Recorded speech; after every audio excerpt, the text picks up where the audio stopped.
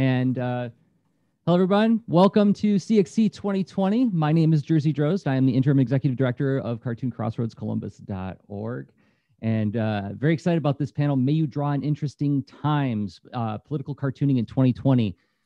Oh, I know there's a lot to talk about here. So I'm going to get out of the way as soon as possible. But first, I want to thank some people who make this show possible. You may have noticed we did not charge admission for you to watch this today. And that is because CXC is a 501(c) nonprofit organization who relies heavily on donors and sponsors like the Ohio Arts Council, the Greater Columbus Arts Council, White Castle, the Columbus Foundation, Able, and Fiesel. We thank them for their support. Now, real quick, for those of you in the Zoom webinar, if you've never been to a Zoom webinar, this is how it works. There's the sponsors again. This is a presentation followed by Q&A. You have been automatically muted by the host, that's me, and your video is off. So you're going to be interacting with the panelists via text. I'll tell you how in just a moment. And I should say, this presentation is being recorded and it is being simulcast to our Facebook stream, YouTube page, and the CXC Twitch. So how do you participate then? Well, you may have noticed at the bottom of your screen, if you hover your mouse over it, there is a chat button there. You can hit that to open up a chat, and that chats with the panelists and everybody. So you can comment and you can ask questions there, but it will be seen by everybody else. And then there's a Q&A button, and this is for people who may want to preserve a little bit of privacy. Like, let's say you want to ask a question, but you really don't not necessarily want to be identified by the panel when the question is addressed. So you can click on the Q&A button. This pops up, and you have the option to send anonymously. Even if you don't send anonymously, it will not appear in the chat. Only the panelists will see it. So with that, I will get out of the way, and I would like to introduce everybody to Cal. Take it away, Cal. Thank you for being here. Thank you. Thank you, Jersey. And welcome everybody from wherever you are to this great panel about editorial cartooning in the crazy year of 2020. And we have an amazing collection of quality cartoonists and high quality, high character individuals, an eclectic and diverse and a terrific, amazing collection of cartoons we're going to be sharing with you today. So joining me is a cartoonist. I want to go around the table here just to say hi to everybody. We're going to start on my over in this direction. We got Dave Brown. Say hi to everyone, Dave. Hey guys, great to be with you. Good to see you, Cal. Good to be with you, man. This is great.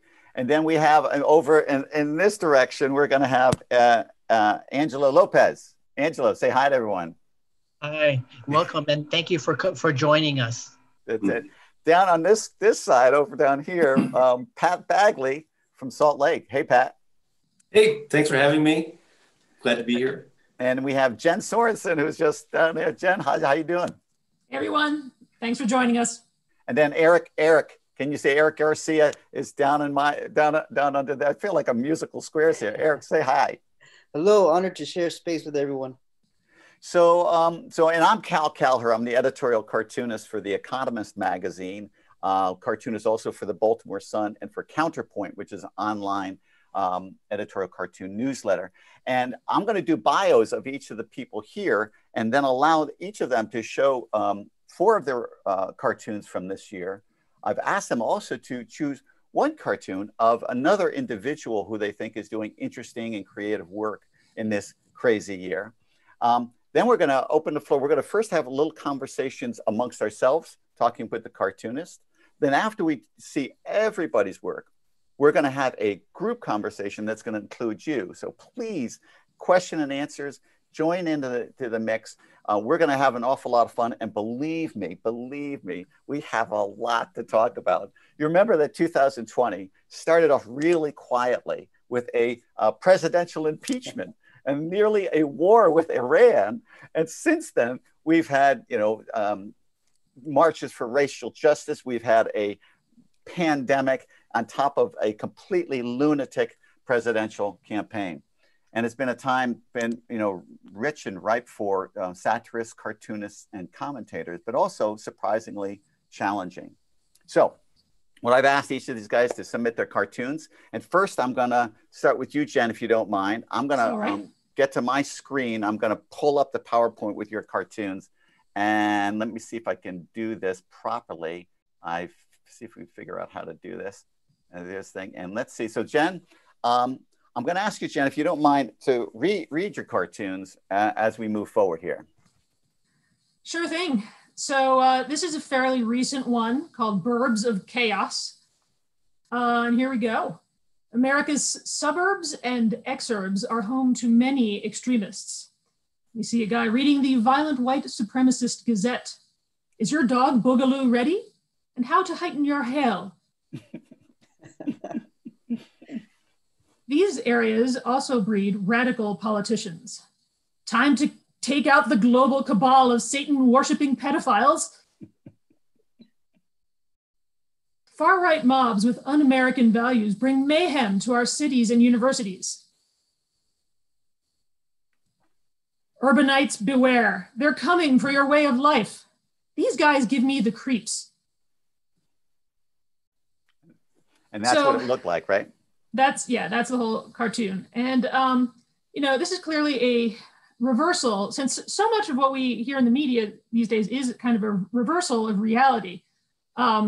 In fact, there's a lot of rhetoric coming from the right about, how violent mobs from the cities are going to invade the suburbs. And, it seems to be scaring a lot of people, and it seems to be believed by a lot of people, when in fact, I think the bigger threat is in fact some of these militias and like the Proud Boys storming into our cities and making people feel pretty uncomfortable there.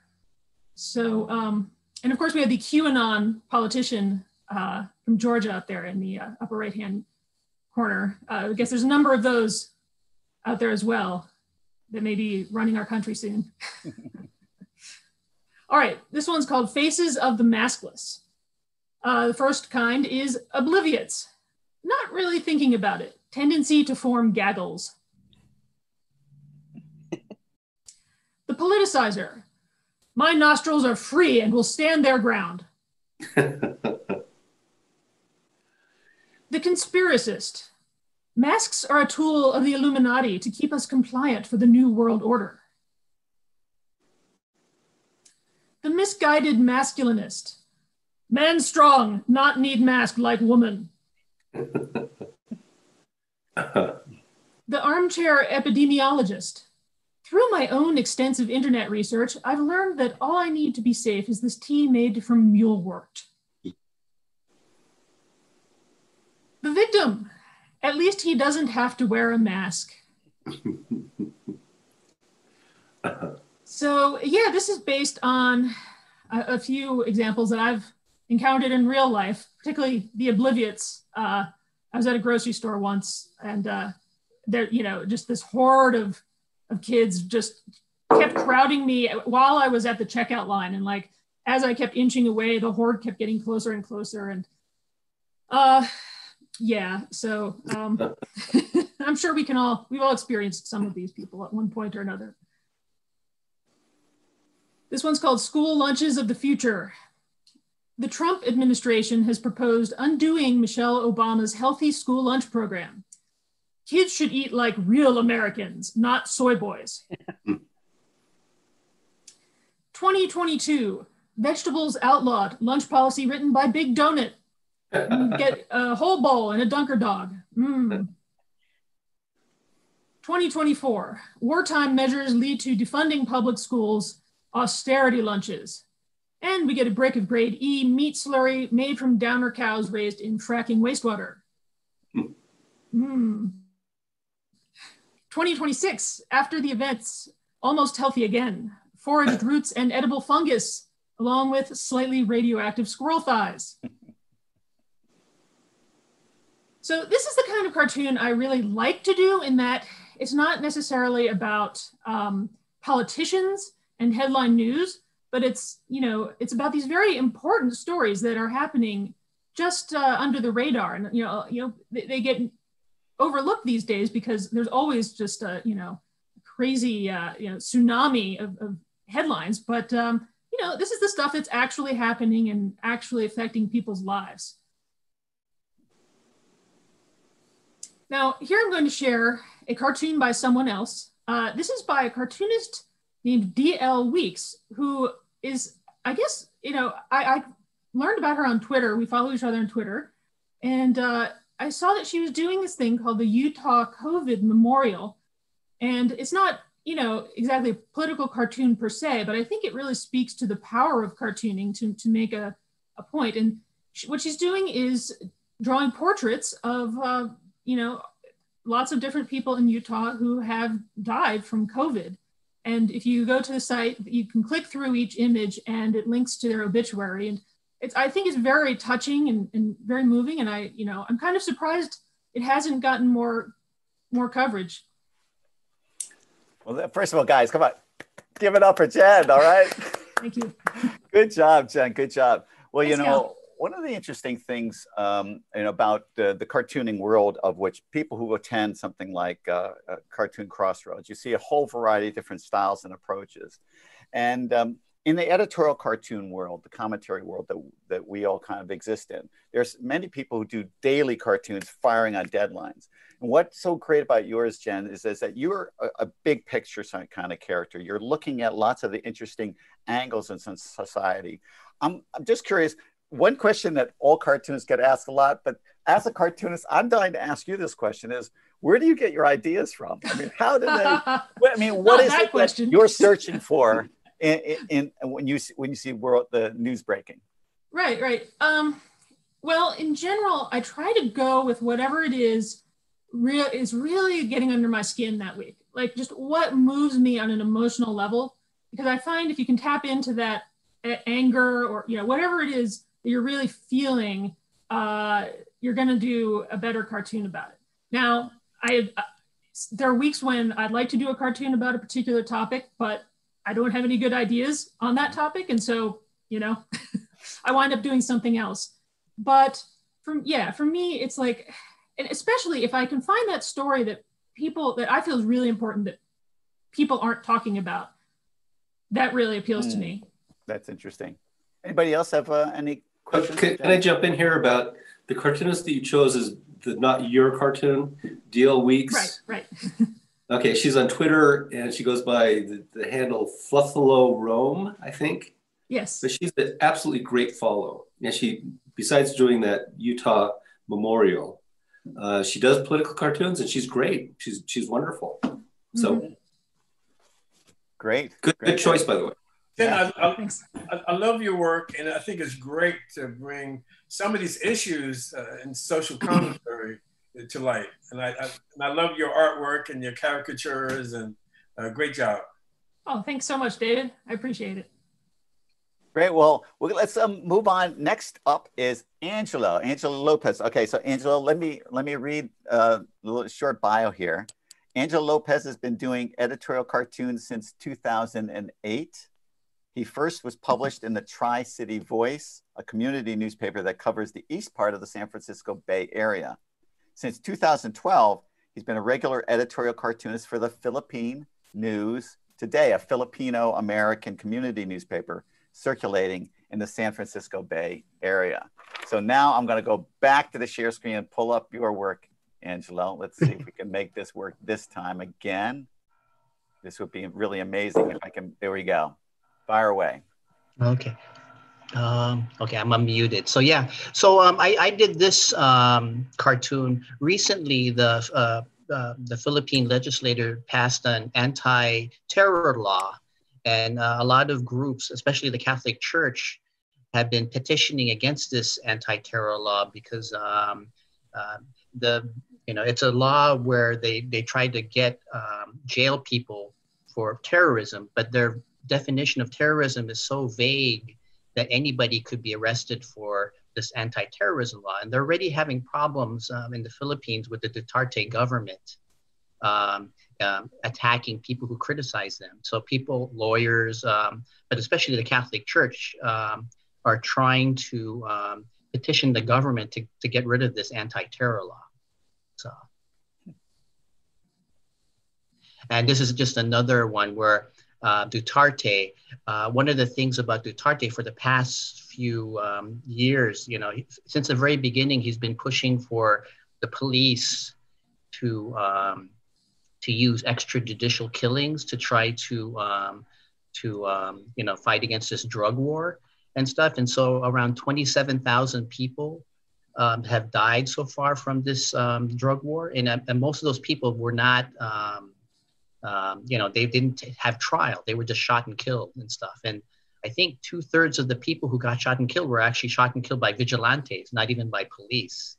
So, I did this collage of skulls because I think for the past 4 years I've been drawing skulls, and I'm kind of getting tired of drawing skulls. So I just started collaging skulls just to make it a little easier for me. Yeah, as well as killing people and stuff. Duterte's been attacking the press. And so the Philippines, I think it's one of the top 4 most dangerous countries in the world for journalists right now. So, one of the top, the top, news media in the Philippines, ABS-CBN, just got its franchise taken away by the legislature. And the legislature is pretty much dominated by supporters of Duterte. Top journalist from the news media Rappler. Her name is Maria Ressa. She just got convicted of a cyber libel law that didn't even exist when she supposedly broke the law. And these other ones, Balatlat and the Catholic news media, those are have also struggled, to get their, they've been criticized by the Duterte government and by Duterte himself. He's threatened to anybody who criticizes him, go ahead and kill. So it's not been good. Yeah. Oh, and this is a cartoonist that I really like. His name is Andy Singer. Andy, I met him, I learned about him from one of these cartoonist collections that Ted Rall did. And he's one of the first cartoonists I met on Facebook, but I like him just because of his quirky style and stuff. And the fact that I like to do cross-hatching and he likes to do cross-hatching too. But I like his kind of, the different take that he takes on different issues. So, yeah, so. Great. Well, give it up for Angelo. Oh. Thank you. Good job. So this is interesting. When we were, in the introduction, we talked about 2020 being a crazy year. And of course, for the Americans, they think America, which has got other stuff going on. And it's often hard to look outside our borders to see that everywhere around the world, this is also the craziest year ever. And the Philippines, like other countries that have had autocratic leaders, very much in the vein of Donald Trump, populist, usually conservative. They're having all sorts of issues as well. And Philippines, one of the ones that jumps to the top of people's attention. And it's so curious that here you are in San Francisco, you're doing cartoons about the Philippines. I'm curious about the challenges that brings for you trying to do that. Well, I've only been in the Philippines 1 month my entire life. So at first when I first started doing the Philippines, I had to do a lot of research and stuff. I was pestering my parents about issues and stuff. And I think I just learned a lot just from reading and stuff. But, I met some cartoonists in the Philippines through Facebook, and, they don't feel safe, but in the San Francisco Bay Area, I feel pretty safe. I don't have to worry about getting killed. So I can be a little bit braver than them and stuff. I think, one of the things, I work in a weekly. And so I have to make sure that, the cartoons that are relevant this week will be relevant, the week that is published. So I think that's one of the challenges. I think the other challenge is just making sure I get things right. Mm. So I talk to activists sometimes, but after I talk to activists, I fact check to make sure that, with different sources to make sure that what I'm learning is right and stuff. So. Any other questions anybody have for Angelo? Angelo, I love your cross-hatching technique and your unique style. Is there any particular reason why you don't use color that often? Or is that a purposely to do that? I mean, sometimes black and white can be very powerful and impactful. But I'm just curious about the color thing. Yeah, I think it's just the publishers don't have color in their. I would love to do color and stuff. It's just the editor. I never asked. You know, I've been in the. I've been in that paper for 8 years, and I just have always assumed that I can't do color, but I've never asked them if I should. So yeah, I will send this video to them, and I'll ask them if I should do color. Actually, just ask Dave to call him. He's your man. He's your agent, right? The black and white works, absolutely. Give this guy color. Oh, okay. Hey, so we're going to move on to Dave. You're next. However, I realized I made a mistake that I never actually introduced Jen Sorensen properly. I didn't give your bio for people. So Dave, before you, I'm going to introduce Jen. And I want to make sure the audience knows that you're not Jen. Okay, you're going to get your own introductions. But so Jen Sorensen, cartoons appear in the Nib, Daily Kos, The Nation, Politico, and alternative news weeklies around the U.S. She was the winner of the 2014 Herblock Prize and the 2017 Pulitzer Prize finalist. In 2021, Jen will serve as president of the Association of American Editorial Cartoonists. Her cartoons are impressive, but this is even more impressive. So thanks, Jen. So now, Dave, now we're on to Dave. So David Brown. David Brown is an NAACP Image Award winning artist, educator, and publisher, as well as a producer of cartoons, graphic novels, and comic books. He is the political cartoonist for the Los Angeles Sentinel newspaper and recipient of multiple prestigious merit awards for Best Editorial Cartoon from the National Newspaper Publishers Association. His book, Obama, Race, and the Media, Drawing My Own Conclusions, was awarded an NAACP Image Award in 2009.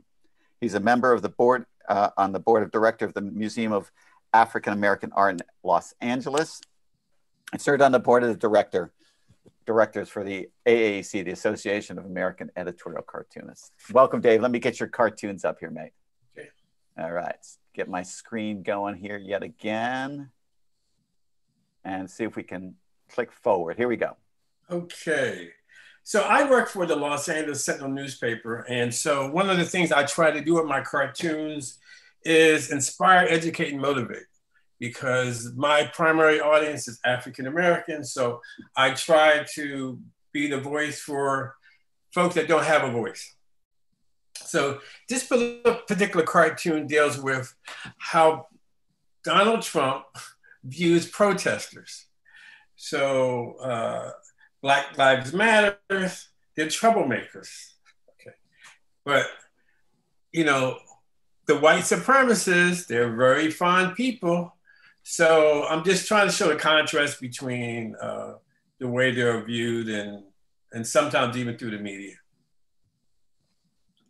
Okay, so this is pretty much self-explanatory, just in terms of the division in this country and what our values are, and just showing some contrast and irony in our society. And America first. We're first in the coronavirus deaths. We're first in wealth and inequality, racism, and discrimination in healthcare. So just because I really think that the coronavirus really has unveiled a lot of the inequities in America. And I think our leader in chief, you know, is certainly made that more prevalent, or actually more obvious. Let me put it that way. So, you know, besides, you know, dealing with political issues, I also like to use this platform as a way to educate, you know, people in the community. And in this case, you know, vaping is big, especially among young people. So I wanted to do something to raise awareness of, you know, of vaping and the uses of it. And it's just as dangerous as cigarettes. So this is a cartoon by a guy by the name of Rod Cobb. He just recently passed away. He's more known for being a concept designer. He did work for E.T., Raiders of the Lost Ark, Alien, Back to the Future, and Star Wars. But he also did political cartoons for the LA Free Press, like in the 60s. And I like this cartoon. I mean, I think what makes a powerful cartoon when you can look at it and it sends a very powerful message without even, no dialogue, nothing. And so he has a really powerful way of conveying, the irony in this particular situation. All right, Dave, thanks so much. Give it up for Dave. Thank you. Dave, thanks so much. And also, Ron Cobb was a great influence for me as well. He's Australian, I believe. Is that right? Yeah, he's Australian. Australian cartoonist. So Dave, this has been a historic year around the issue of racial justice, and I'm curious for you, what has been some of the challenges of operating with this very powerful subject out there and tackling it? And you talked about yourself being an educator, and you spend a lot of time out in the community talking to folks. Tell me about what it's been like for you to operate in this year. Well, what's really interesting is that I've been doing this since I started doing cartooning, and I worked as a teacher. I had did an after-school program for a number of years in South Central Los Angeles. I've had an art program in the juvenile halls. But what's interesting about this year, I really feel like it's a tipping point, and this may really have some real traction, not unlike in the past where it feels like, it's just that the people in the Black community that realize there's these inequities. And what's interesting is, I just retired from teaching. I taught for about 11 years for the school district, Los Angeles School District. And I remember, and I was the only African-American on staff. I teach design, I teach animation. And it was really interesting how folks felt like this racial thing was something new, like, oh, David, how are you handling that? George Floyd, this, was for that.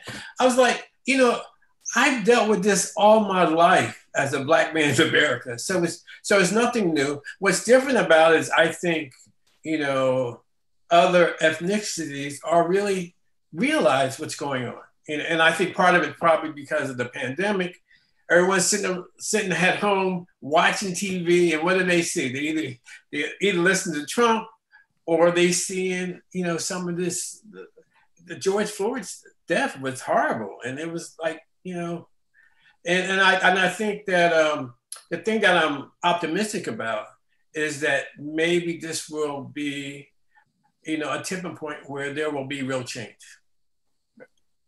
Great. So, well, let's move on. Thanks, Dave, by the way. Really great. Well, we're looking forward to furthering that conversation.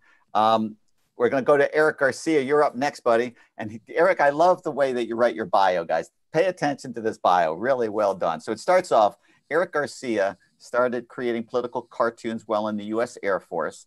At first, it was to poke fun of officers, but later evolved into satirizing his job and the military itself.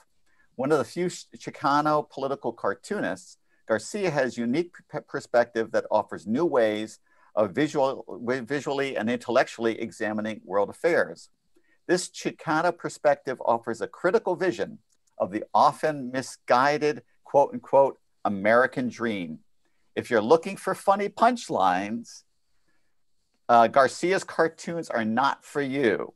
But if you want to pull down Uncle Sam's pants and see what's really going on, look no further.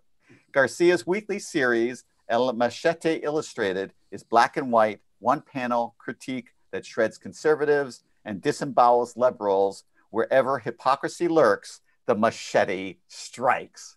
Well done, Eric. So let me call up your cartoons here, and we will, one more bit here, and take it away, Eric. Yeah, and so what I did something a little bit different. I put two cartoonists that I'm looking at, that I'm always looking at, but that I wanted to highlight, and then I'm going to show a couple of mine towards the end. So this first one is of Angelo Lopez. I often look at his work to see what's going on in the Philippines and seeing what's going on with that community. And I love cartoons that deal with historical, that give some historical background so people understand what's happening in the present. And this perfectly exemplifies what I'm talking about. We have this Asian American walking down the sidewalk, and as she's walking, all the different steps that she's moving forward over are different things that are different races and prejudice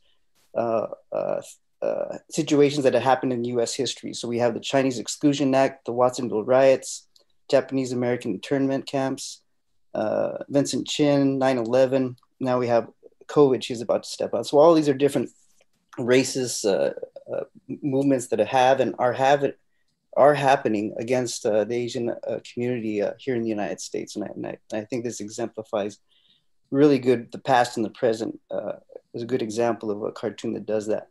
The next cartoon is is that the right one? No, I was going to put up Jen Sorensen's the next. Oh, okay, yeah, that one. There we go. So Jen, another cartoonist I admire, and I really liked what she had said previously about taking some of these important issues that get buried from all the other tragedy that's happening amongst us. And one of them is war. People don't realize we're still at war right now in many different places around the world. Unfortunately, the United States foreign policy takes us all over the world and continues to get us bogged down in these horrible situations that not only affect people around the world, us in multiple ways. And this little diagram that Sorensen put together is a perfect example of how we get embedded in these different messes. So the first, it's a little cycle, and it goes round and round. The first part of the cycle is these war hawks telling the public how it's going to be a splendid little war. And then we have these 9/11 falsely invoked, the justification that these wars are justified because they were somehow involved with 9/11 tragedy. And then it goes down to like these talking heads who are spreading this message of war via social media or what have you. And then we have the anti-war activists that are being ignored. Then we have step 5 is the super patriots who has this bumper sticker says if you're not supporting the troops, then you're a traitor, right? If you're against the war, then you're a traitor to your country. Then we have these political analysis trying to figure out, what happened? How come we're in this mess? And then we have these other people, these other citizens talking about, we're in this mess again. The conventional wisdom forms that war has a mistake, but no one held accountable. Like no one's held accountable, and then it just goes on in a complete circle. So I like this cartoon because it brings back the point that we are embedded in some very disastrous things around the world, and people often forget about it because it's happening in some foreign nation. It's happening in different countries, so it doesn't personally affect you, even though it does, right? So I like these cartoons. So the next one was again with our foreign policy, because our foreign policy creates such chaos and havoc in these foreign countries. We should take note of the root of the cause of immigration to the United States, because these wars cause chaos and instability, economically, politically, civil unrest that causes people to flee their homes. People don't want to leave their homes. People are forced to leave their homes.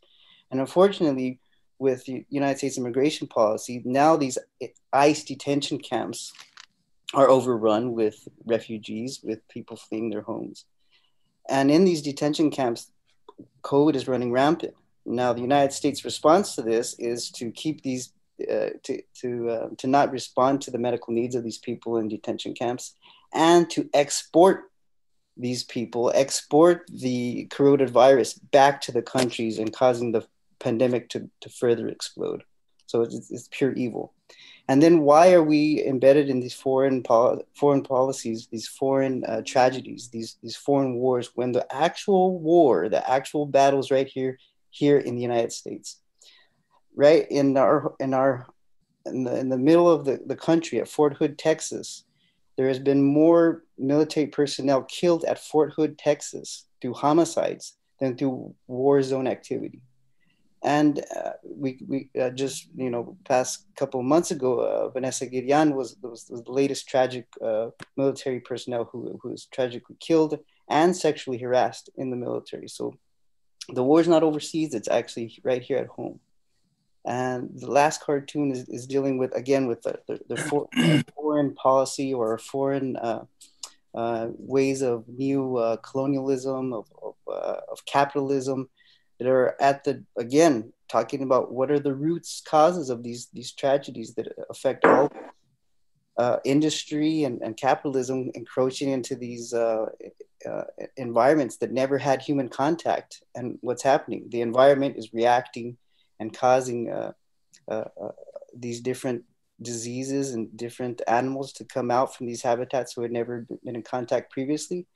And COVID-19 is one of them. And possibly could be a COVID-20 in the future if we still encroach on these environments that have dire consequences to destroying natural habitats and it's the irony is that the medical industry is actually, their mouths are watering because of all the different ways and possibilities to capitalize not only on the destruction of the environment, but and trying to analyze and trying to create antidotes for all these different diseases that are now plaguing our world.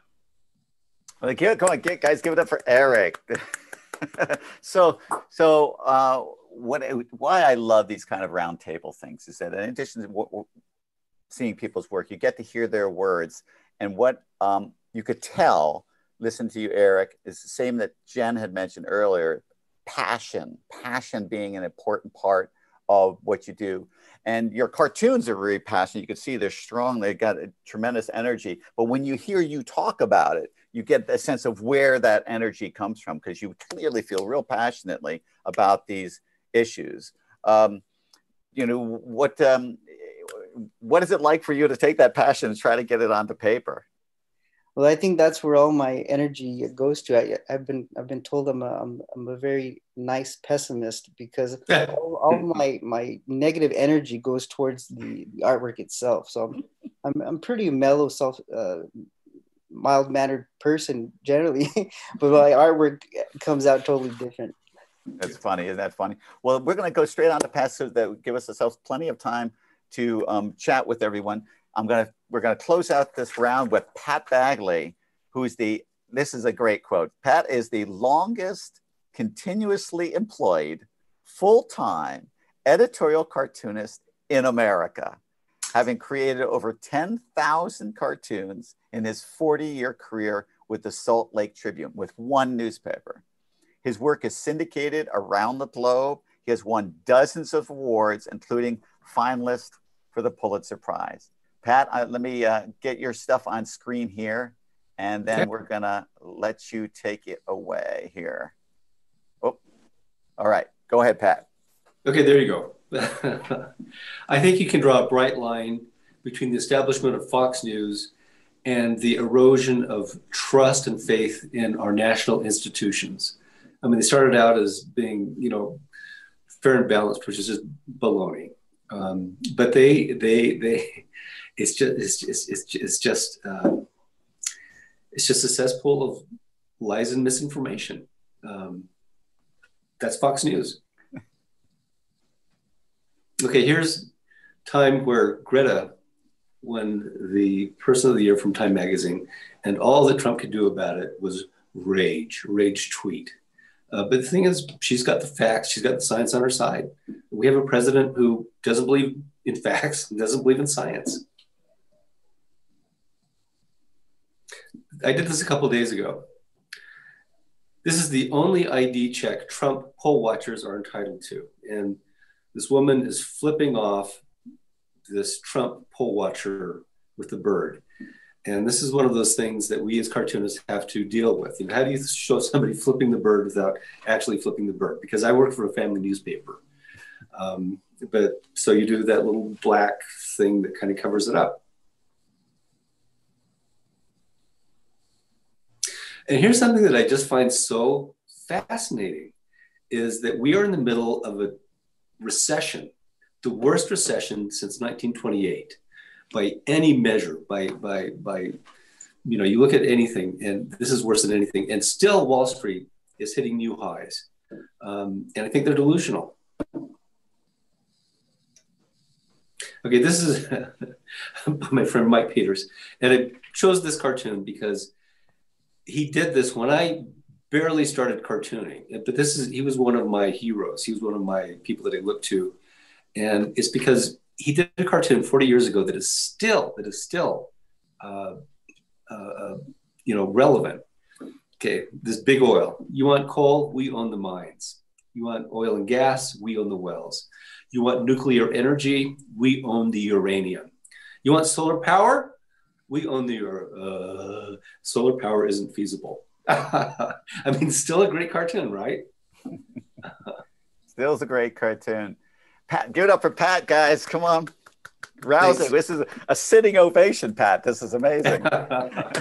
So Pat, one of the things that our viewers out there may not fully understand is Pat's impact and value to the community in the Salt Lake area. Because everyone, I guess, can imagine Utah is a conservative state. It's a red state, very conservative.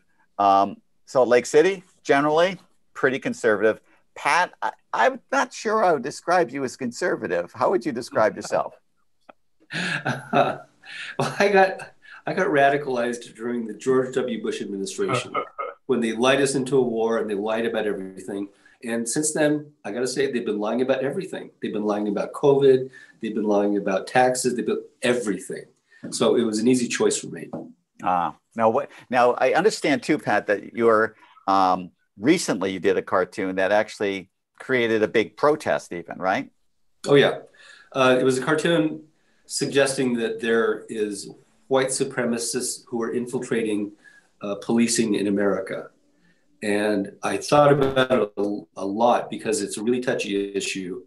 And so I depicted the racism as an affliction of policing. I didn't say that police were racist. I said this is an affliction that is going on. And certain police agencies here in Utah took it the wrong way. They deliberately misinterpreted what I was trying to say. And they said, Pat Bagley saying that all police are racists. And that's exactly what I tried not to depict. But they had a protest. They had an anti-Pat Bagley protest. Yeah. And about 40, 50 people showed up. And then I found out the person who sponsored the protest is also sponsoring anti-mask rallies here in Utah. Wow. So if I'm defined by my opponents, I'm good with that. Mm-hmm. Imagine what they would say if you drew your cartoons on a mask. How bad they would protest that. That would be really bad.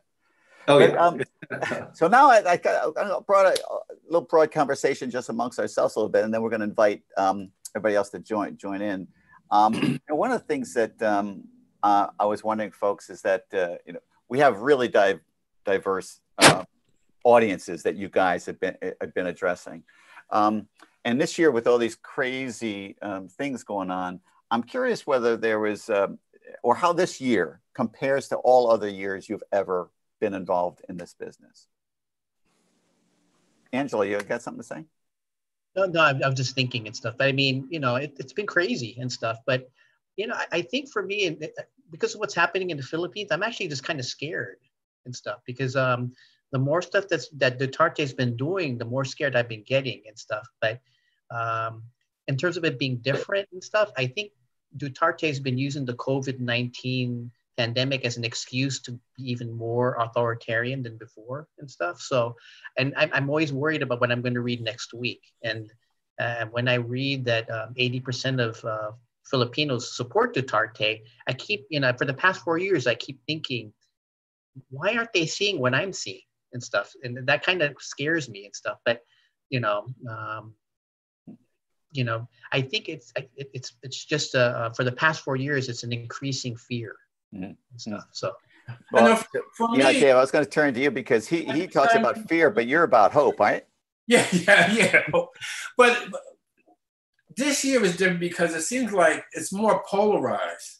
People either love it or they hate it.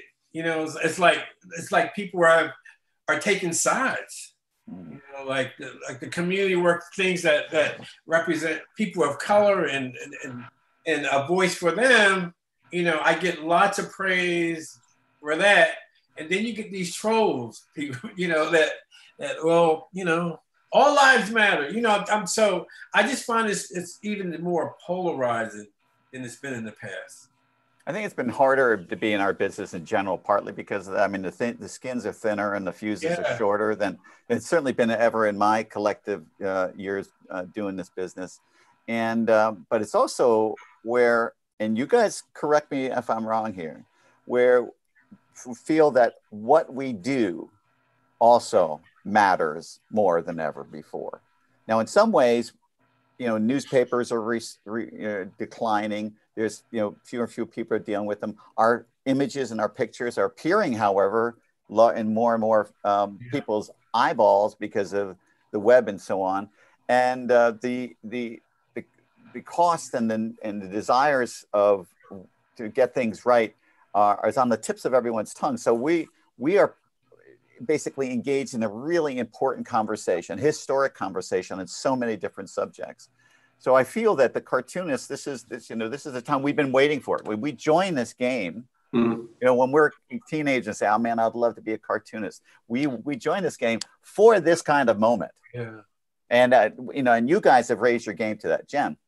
Yeah. I definitely agree with that. In that, even as newspapers are struggling more than ever, I have received just an outpouring of gratitude from readers more than ever. And especially, I think once COVID kicked off, like I got just a ton more subscribers and just way more email from people just begging me to keep going, you know, and like I had someone even just like send a check to a newspaper to pass it on to me, and like that never used to happen. So and that really does keep me going, because honestly, there are some weeks where the news is so awful. It's such a struggle to get into a frame of mind where you're writing jokes, you know? And I was going to ask you all, you know, have you struggled with this where the news is just so horrendous and you feel this responsibility, you know, to like translate it into something witty, but it is, you know, that for me has been the biggest challenge of this year. Yeah, Eric, what do you could say? I think it's been a little overwhelming that there's so much going on that I just can't keep up with. But I think to that previous conversation about getting your work out there, I think we live in a time where we have so many different platforms for our work to be out there through social media, but at the same time, I'm scared that my artwork is only reaching a certain population, that the algorithms only allow you to absorb, right? So there's, I'm worried that my cartoons are only going to a certain population versus when it's published in a newspaper, anyone could pick it up, you know? So that's my big worry right now, that I'm not reaching the population that maybe the different populations that I want reaction from, or I want to teach something to. That's one of my scares right now. So we're talking about polarization, and that assumes that both sides are kind of equal. But that's not true. I mean, the polarization now is truth versus lies. I mean, we had Trump's White House doctor explain what was going on with him, and I knew I was not going to get the truth. I was not going to get the facts, and that's been clear. That's been their modus operandi for the last 4 years, is just to BS.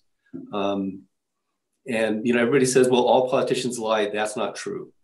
That's not true. You know, truth is important. Even conservative political cartoonists, a lot of them really hate Donald Trump. You know, I could name a dozen right now. And ones who like him are a little bit crazy. Well, you know, one of the things that I'm sure all of you have had this experience where someone in the public meets you and you say, I am a cartoonist. You're a cartoonist. You must be having such a great time right now. And the fact is that it's more difficult than people think it is. First of all, I think there's the element that Jenny, you mentioned that, this is trying to get your brain wrapped around all this madness that's going on out there. But also in the web, with the memes everywhere and also the topical jokes taken by the late night comedians, means that the low hanging fruit, the obvious metaphors, the obvious jokes are all being taken. So for us to be observed and watched and even taken seriously, we have to be a step above kind of the general stuff that's out there. Does that resonate with you guys at all?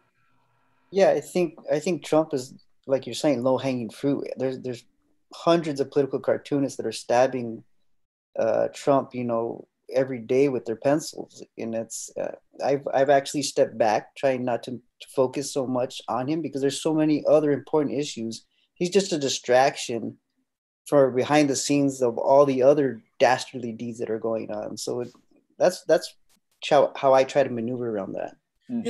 I've had that same challenge where I went to a point where I just didn't want to do any Trump cartoons for like a period of time. And the other challenge for me too is, where do you find the hope?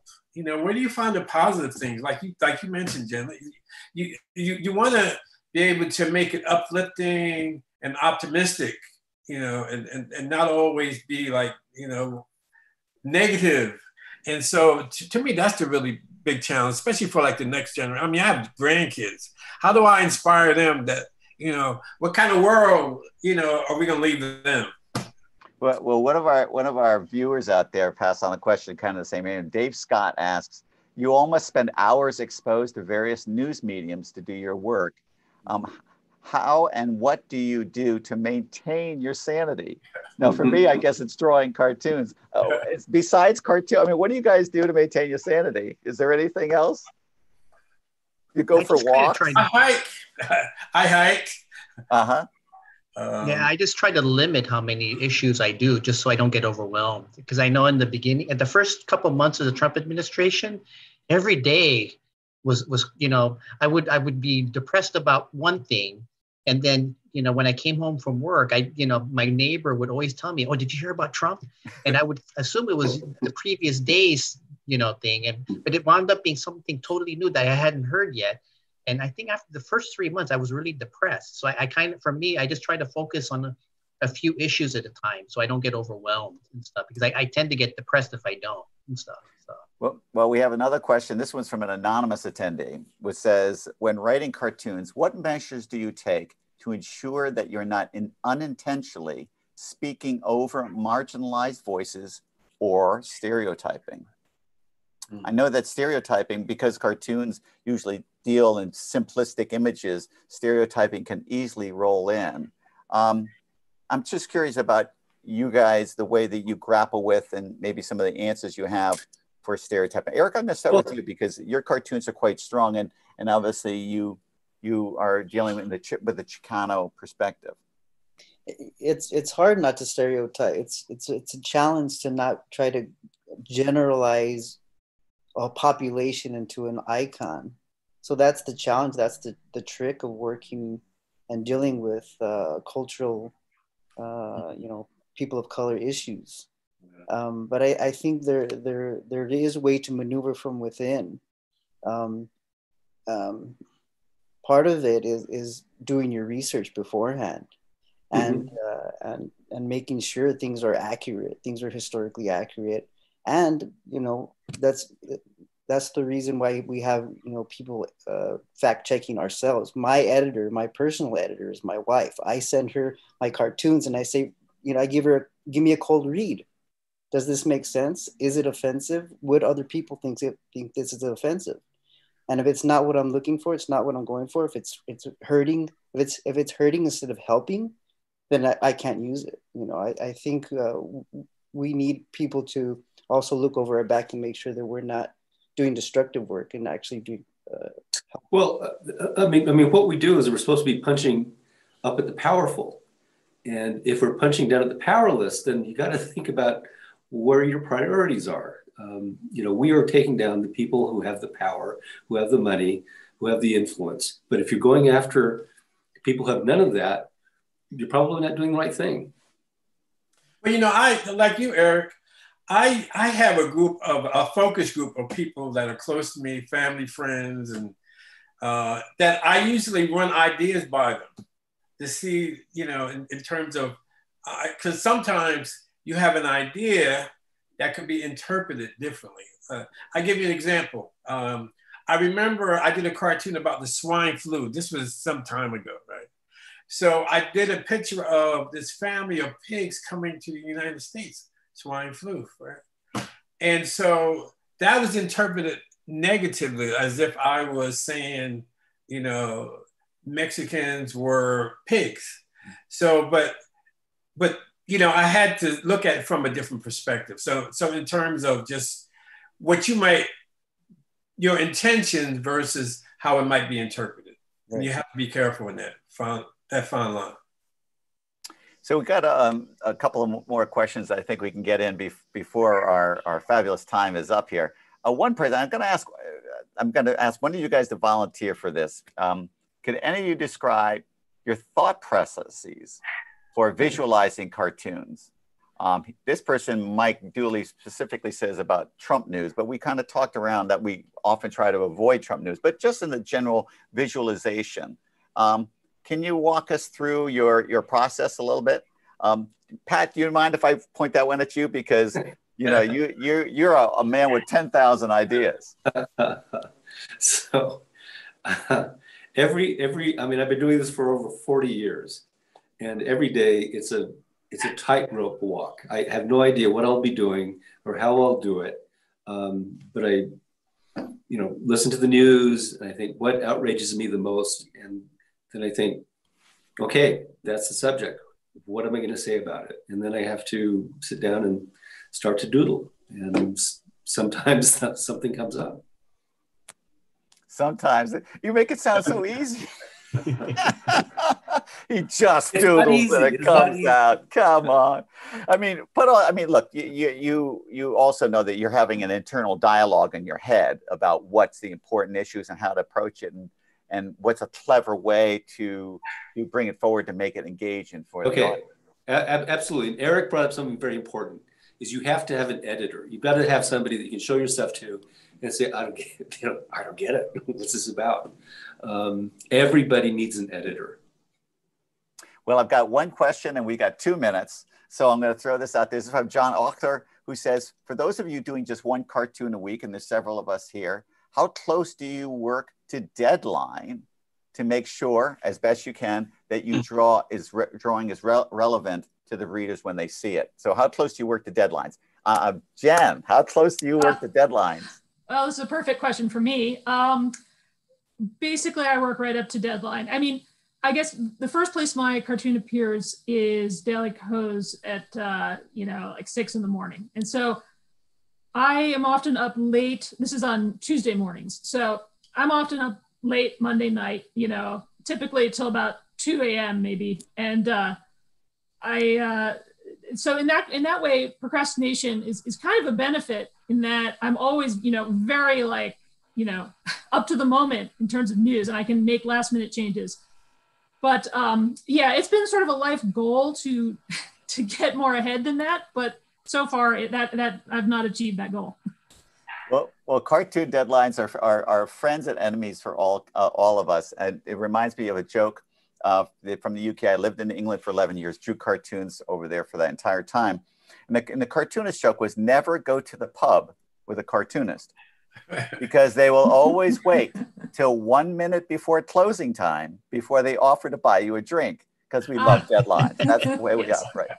But with that, we are actually just meeting our deadline right now to finish the 60 minutes of our chat here. It was such a delight to see all of your work and get to know your work a little bit better, and also hearing the voices behind the work is so revelatory and so much fun in this crazy year. So I know that you guys are going to be doing some tremendous work in the months ahead. Thank you so much for joining us. And I'm going to pass our torch over to the folks at CXC, and thank everyone for joining us during this time. Thanks a lot, Cal. Good to see you all. Thank you. Thanks, everybody. If we can have a round of applause for our panelists. And you can find out more about them on cartooncrossroadscolumbus.org. You can follow the links to their bios there. But thanks again, everybody.